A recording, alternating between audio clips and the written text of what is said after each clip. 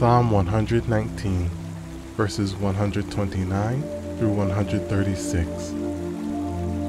Pay.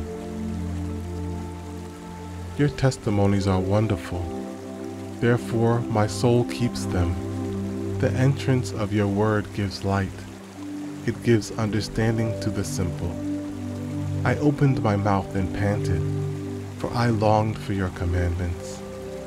Look upon me and be merciful to me, as your custom is toward those who love your name.